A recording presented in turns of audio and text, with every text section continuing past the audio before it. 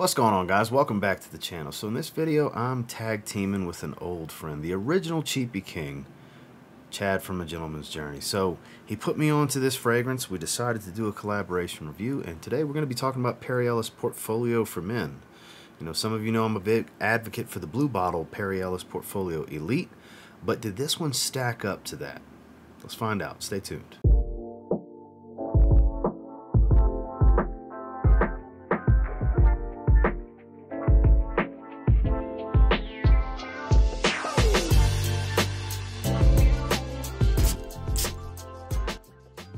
So before I give you my thoughts on this, we're going to dive into Chad's thoughts and let him share what he thinks. I mean, it was his recommendation. Let's see what the man thinks, shall we?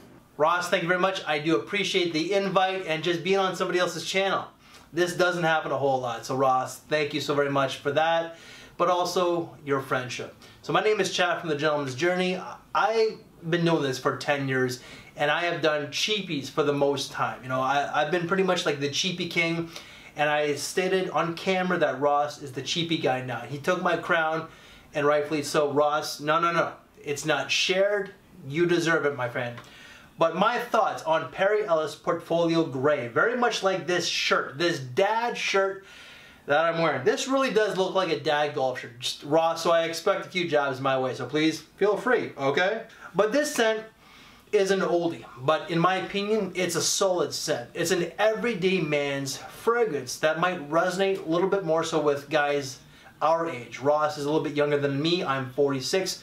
Ross is not 40 yet. I just find that someone who is older, you know, who has that maturity, some life experience, some kids, would appreciate this, you know, because it just smells like it came out in the early 2000s. It's musky, it's fresh, it's aromatic. I do get that lavender. I get the pear. The pear is nice and juicy. It's a little light. It's not like overly fruity, but you do get it.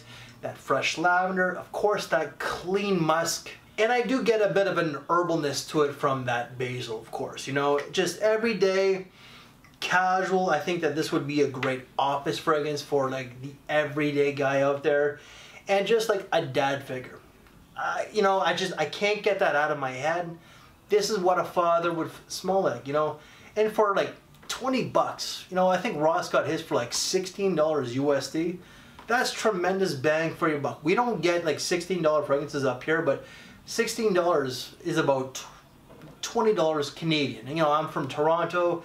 I ended up getting mine for, I think, 26. So just over $20 USD, which in my opinion is tremendous bang for your buck, especially for a 100 ml. Longevity wasn't bad. I get about 6 hours and that's pretty much it. So guys, please check out my channel. Again, I'm Chad from The Gentleman's Journey. Ross, I do thank you for the invite, your friendship, and everything. Alright, so that is my take of Perry Ellis Portfolio Gray. Chad, always a pleasure to have your dry, awkward dad sense of humor, man. I love you, you beautiful bald bastard. Thank you for being on the channel. It's always a pleasure. The original Cheapie King, what can I say? I appreciate all the kind things you've always had to say about me. I echo those sentiments, my man. But as far as this fragrance, a little indifferent about it.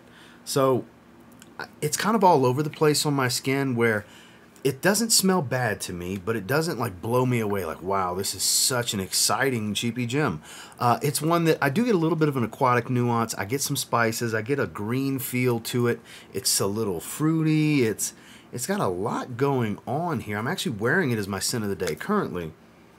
It doesn't smell bad. Like I said, this is one that's kind of middle of the road for me where I don't know honestly how often I'm going to reach for this one. Performance is kind of in that average range. I've been getting about 4 to 5 hours of longevity through all the testing that I've been doing with this one. I've been testing it on and off for about the last 2 weeks.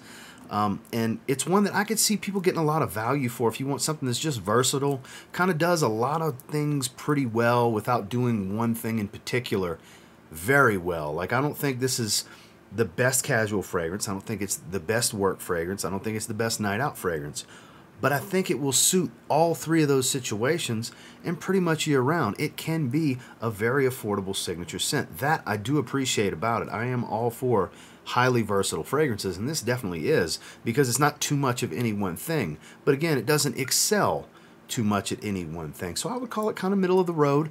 I would say this one's at best better than good, kind of a 6 out of 10 type of fragrance for me. Projection, nothing crazy spectacular, about an hour arm's reach-ish type of stuff, average, similar to that type of sillage that I would equate to the type of projection it has, which would be in the moderate to mild side, where very faint light whiffs on occasion earlier on after the projection calms down.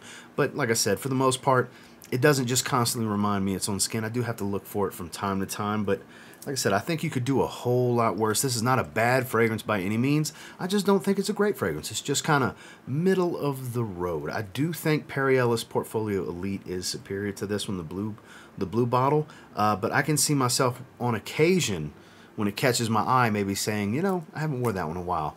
Let me give it a few sprays, because like I said, I do like the way it smells. Just doesn't blow me away. But thank you, Chad, for putting me onto it. They can't all be mind-blowing, because the last one Chad put me onto was Kenneth Cole Mankind Unlimited. I love that one. I wear that one at least once a week. Heck, at the recording of this, I wore it 2 nights ago. I love that one. Beautiful watery orange. We did a collaboration review on his channel for that fragrance. So definitely go check out that video if you want to see more. Make sure to subscribe to Chad's channel in the tagged link down below in the top of the video description. He's one of the OGs. He deserves some attention. He's a very unique personality here in our space in the community. And until next time, do me a real quick favor. Go ahead and like, comment, subscribe. I do appreciate all the feedback, and I love hearing from you guys. How many of you tried this? Do you agree with Chad's assessment? Do you agree with my assessment? Do you have your own assessment of this fragrance? I'd love to see what you guys think down below. And until next time, I will say if you get your hands on Perry Ellis Portfolio for Men and you give it a spray now, who knows? You might think Chad, you might think me, you might not think either one of us later. But it might be worth trying for the money. Have a good one, guys.